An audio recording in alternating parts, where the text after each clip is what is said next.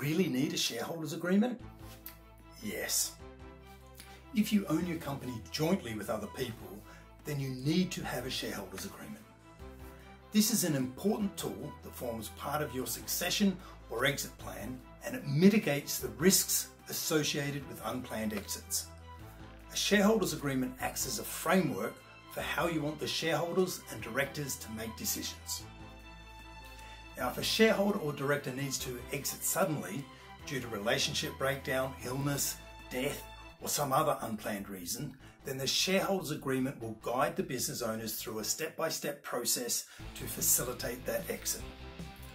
A good agreement takes away the need to make tough and emotional decisions during an already stressful period. The agreement should also cover the director's remuneration, dividends, and raising capital. Now, a share in a company is an asset, and there's no legal obligation tying ownership of that share to a related person's employment or directorship of that company.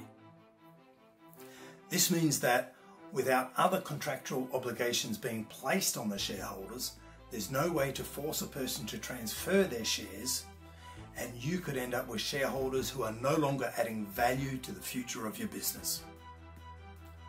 Now, the agreement doesn't need to be complicated, but it does need to be tailored to you and your business. And it's also worth reviewing your agreement regularly to ensure that it's still fit for purpose. If your company doesn't have a shareholders agreement, now is a great time to sit down with your business partners and your advisors to capture a framework for decision making and how you would like your business to continue if one of the owners has to exit. This important document will help ensure that any exit is managed while preserving both personal relationships and the value of your business.